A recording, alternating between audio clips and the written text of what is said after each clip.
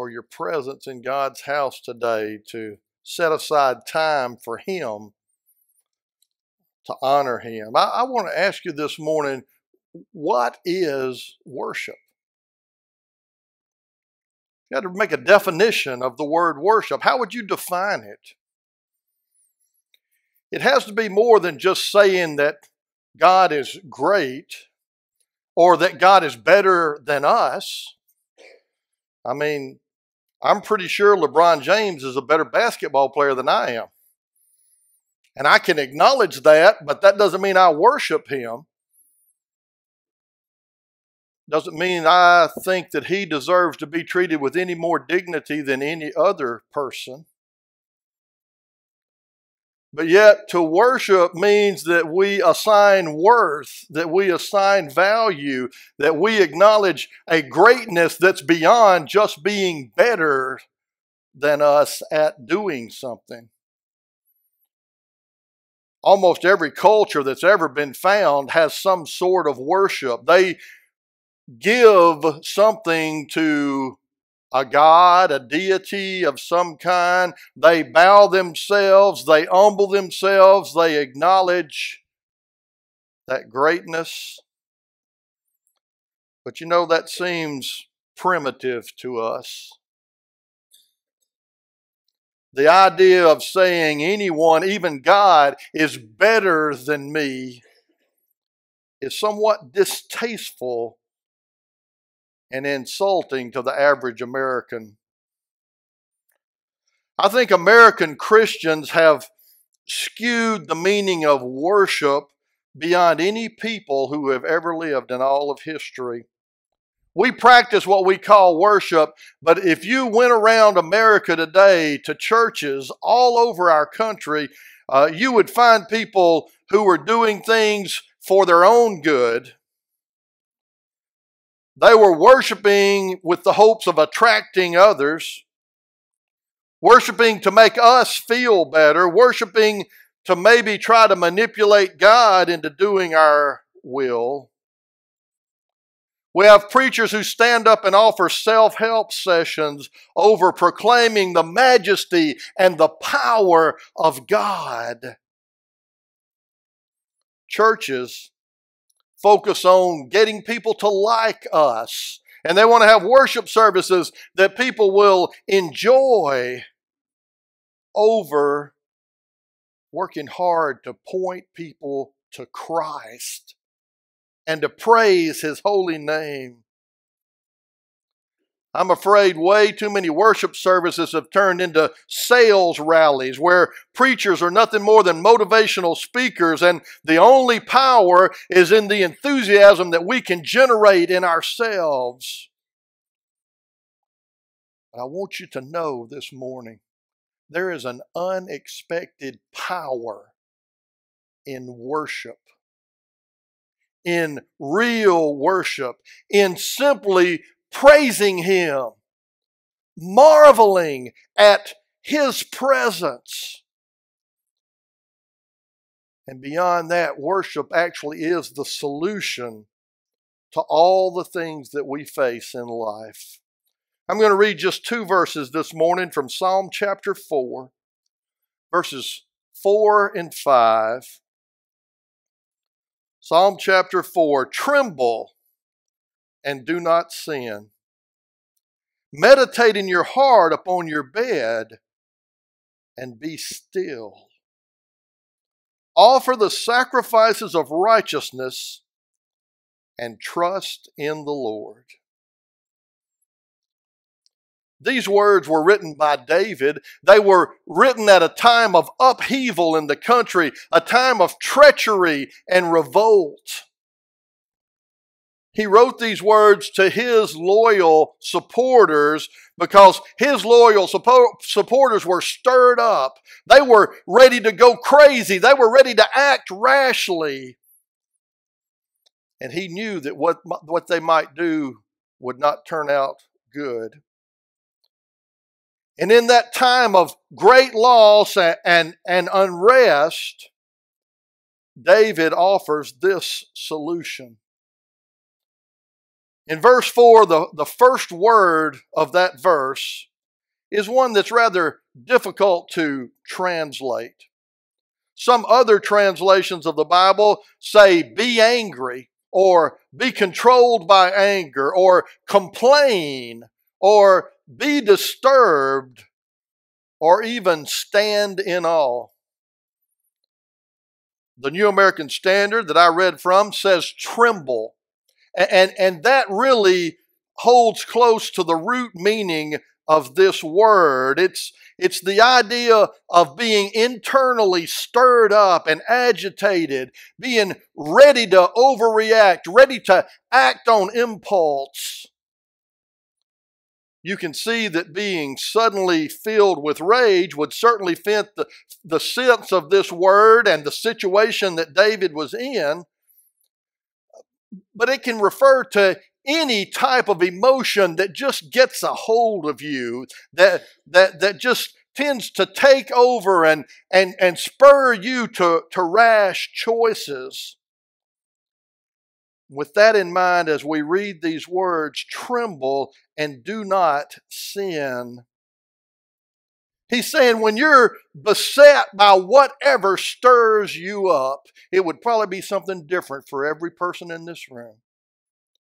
When you're beset by whatever it is that stirs you up, that usually gets you in trouble, don't sin. Instead, get alone. Get away from the distractions around you where you can think more clearly. He says, meditate on your bed, and that day the bed might be the only place you could go to be by yourself. And he says, be still. Other translations say, be silent or be quiet. That word can even mean cause to die. Tremble, but don't sin. Think about what's going on and do all that you can to cause that trembling to die, to not respond to it, to not give in to it. Give your best to squash those feelings that are welling up in you and pushing you toward what you know is wrong. In other words, he says, start practicing some self-discipline. And that effort should teach you very quickly that you need help.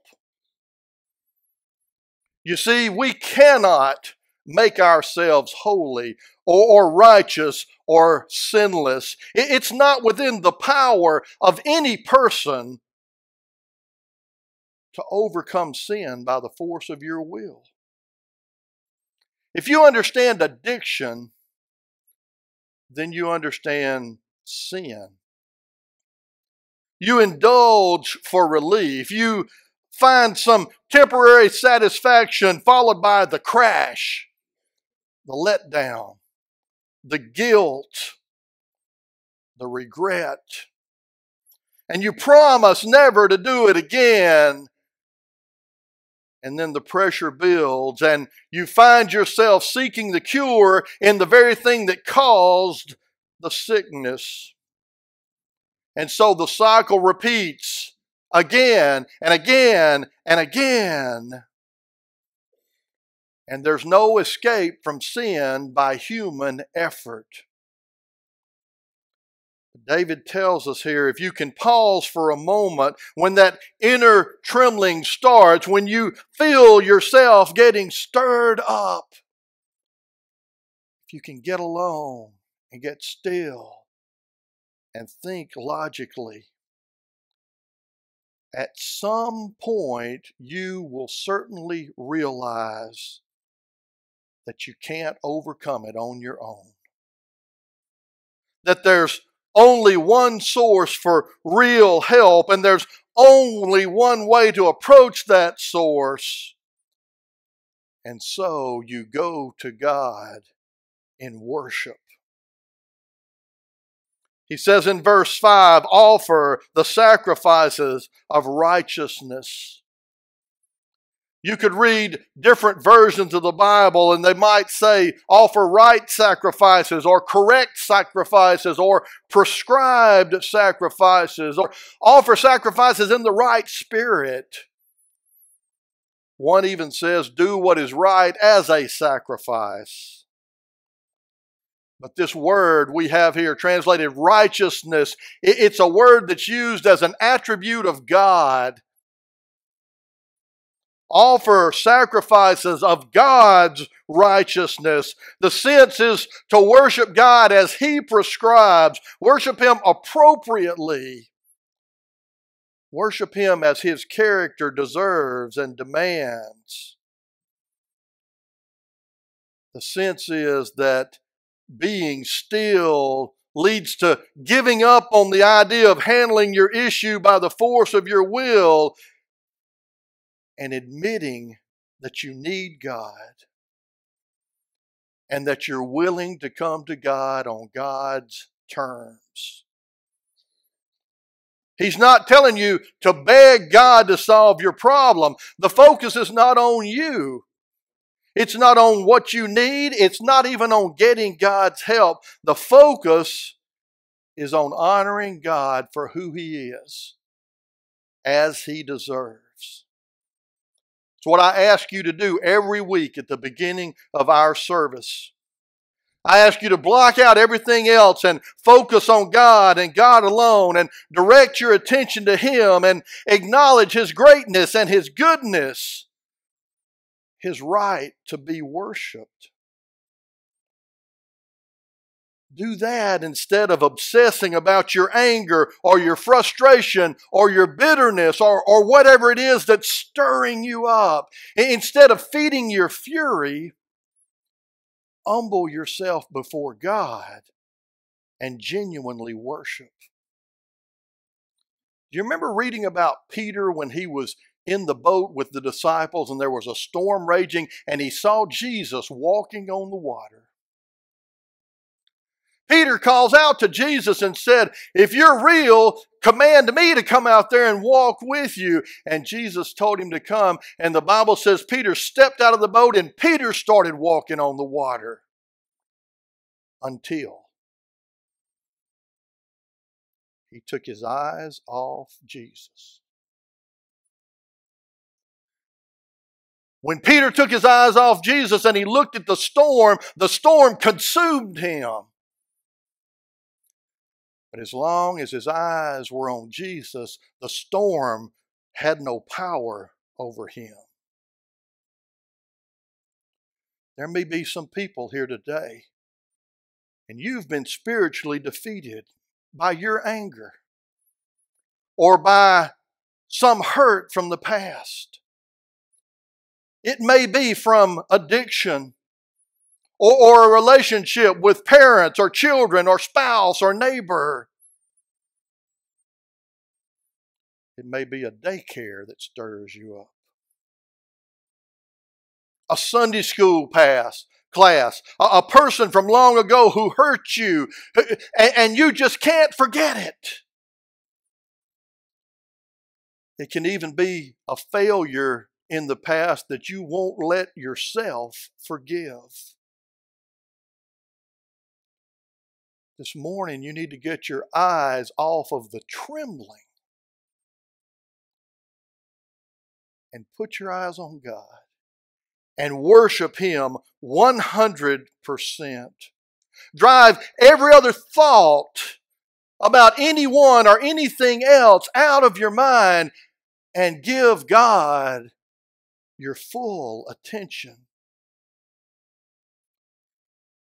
Our younger son, James, has wonderful in-laws, very faithful Christians, very hardworking people, very successful people. They had something happen to them maybe 15 or so years ago that nobody should go through. Their daughter was killed in a car wreck. Their daughter was a freshman in college. She was a faithful Christian person, active in her church. She made good grades. She just had everything going for her, and she was taken away suddenly. One Sunday, while I was their pastor, this had been maybe 6 or 7 years since that happened, maybe longer, I preached from Isaiah chapter 6. Are you familiar with Isaiah chapter 6? In the year that King Uzziah died, I saw the Lord. And Isaiah describes that vision. He was high and lifted up. The train of his robe filled the temple.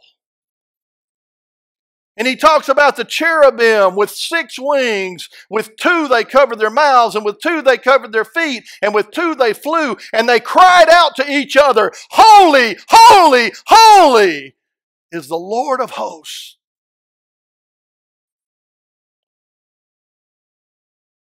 And Isaiah said, "Woe is me, I am undone, because I'm a man of unclean lips. I live among a people of unclean lips, and my eyes have seen the Lord." At the end of that sermon, James's mother-in-law came to me and she told me, back when our daughter was killed in that car wreck, there were all kinds of people who tried to console us. They tried to encourage us. They tried to make us feel better. And nothing helped until one Sunday when the preacher preached from Isaiah chapter 6 about the glory of God. And she said it was the glory of God that started to heal my soul, that helped me to get my focus back and to get back on track, to move forward in my life. I want y'all to know there is real power in worship. Not going after God for something, not trying to butter Him up so He'll be good to us, just praising who He is. If you go to worship week after week and you feel like it's just boring, it's just powerless, it's just no big deal, I don't know what you're doing, but you're not worshiping. Worshiping is not putting in time. It's not doing what you should. It's not even hoping to get something. It's a pure lowering of yourself and lifting Him up, honestly acknowledging His indescribable majesty.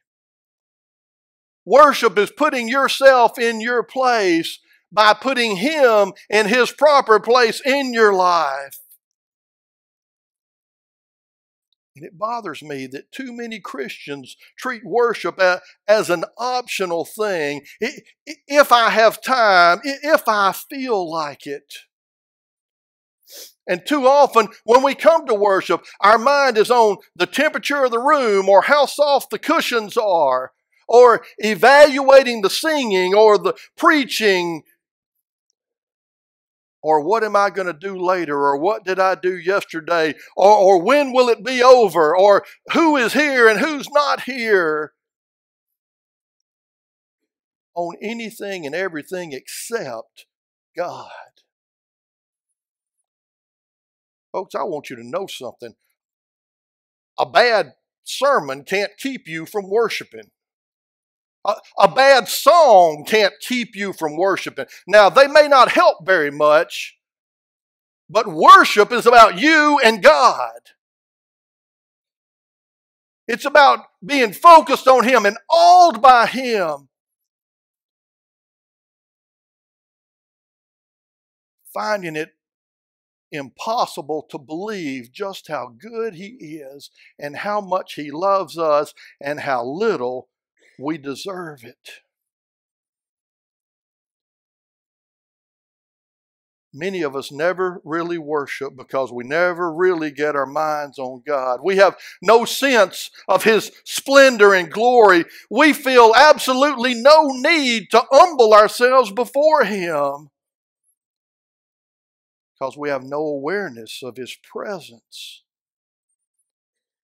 And so we criticize. We say, well, it was boring. It just really didn't do anything for me. We'll blame anyone and everyone for our failure to worship. But worship is powerful. And not only is it powerful, worship is the solution to the things in your life that grab you and won't let go. It's because when you really worship, you really encounter His awesome presence, you know you can trust Him. The final outcome of worship, every time you come here, every time you worship privately in your home or wherever you might be, the final outcome of worship should be that you walk away trusting God. I've gotten a fresh glimpse of God. I've learned something new about God. I know God better. And the more I know Him, the more I trust Him. Worship is not a self-help session. It's not a therapy session. It's not something that we do to make us feel better. It's a time to marvel at the wonder and the greatness of God. You see, you can go get self-help from any number of places. But it's only in worship that you can encounter God in such a way that you're transformed by the power of His presence. Now, the Bible condemns hypocritical worship. Worship that's just all for show with no meaning. Worship that has no intent of changing no matter what God might show me. Worship that's only intended to pacify God or to try to stay on His good side. Worship that simply desires to be absolved and set free to do as I please. That kind of worship is heresy. It ignores the sovereignty of God. It slanders the sovereignty of God. And it's not really worship. And God rejects it. But God never turns away the imperfect who are hurting and needing and longing for Him. You see, it's not a matter of being good enough to worship or being worthy to worship. It's a matter of knowing that you need to worship and knowing that God deserves your worship.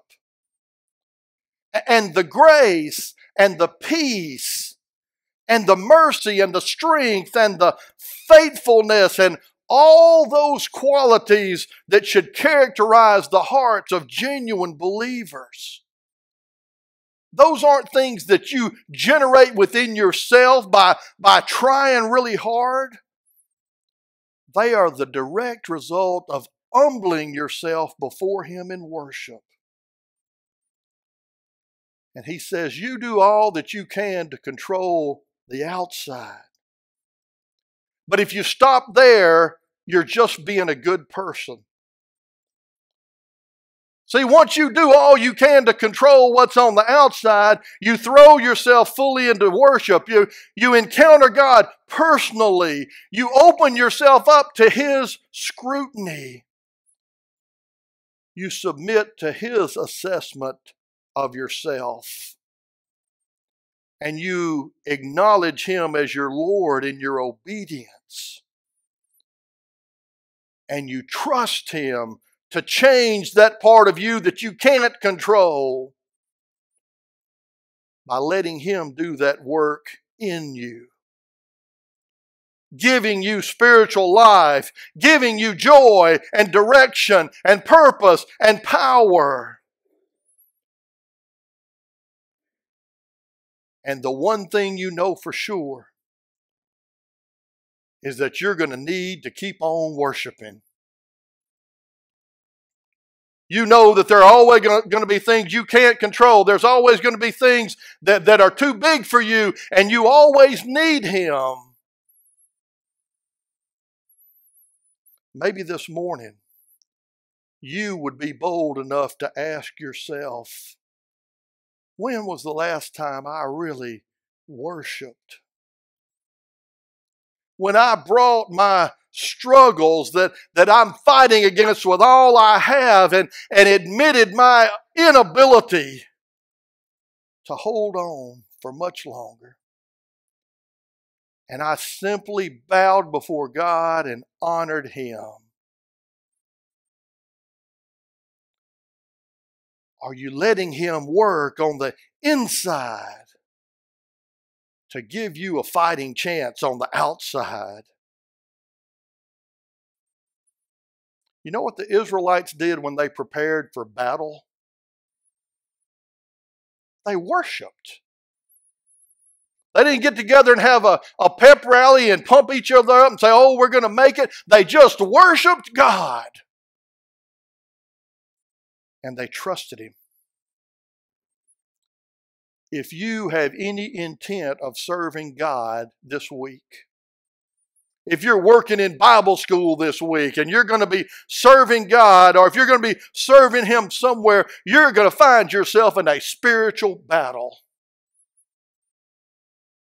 You're going to have some trembling inside. And it's going to want to bubble up and control you. And you don't realize it, but what you need is not to beg God to help you.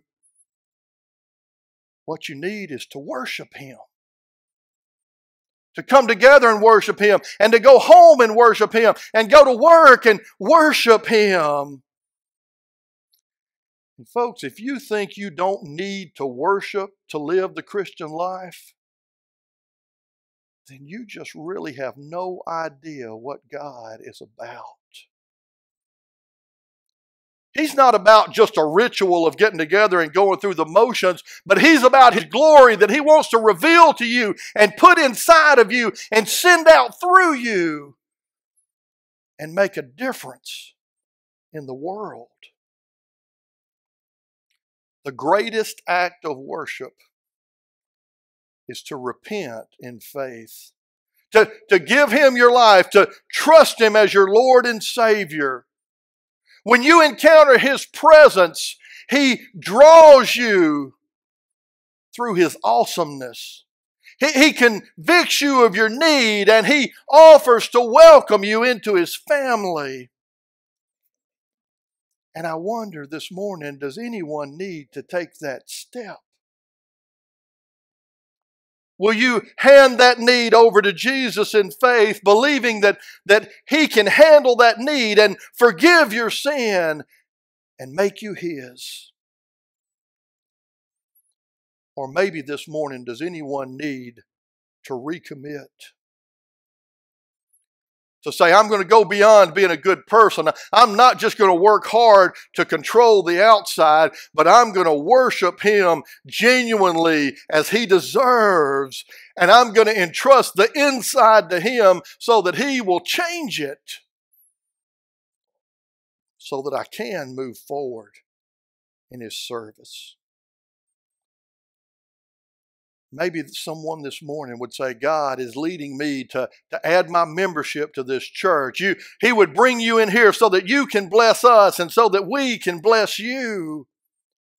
So that together we can seek God's will and know His will and follow that will and support each other in doing His will.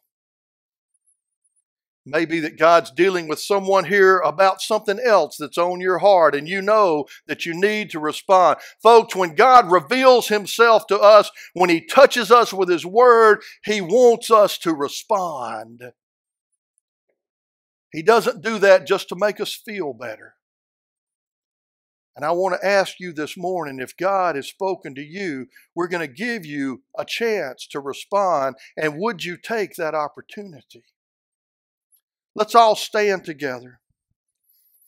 Brother Lee is coming to lead us in a hymn of commitment, a hymn of invitation, hymn of surrender. Whatever you might call it, if you need to respond to God, I want to ask you to come while we sing.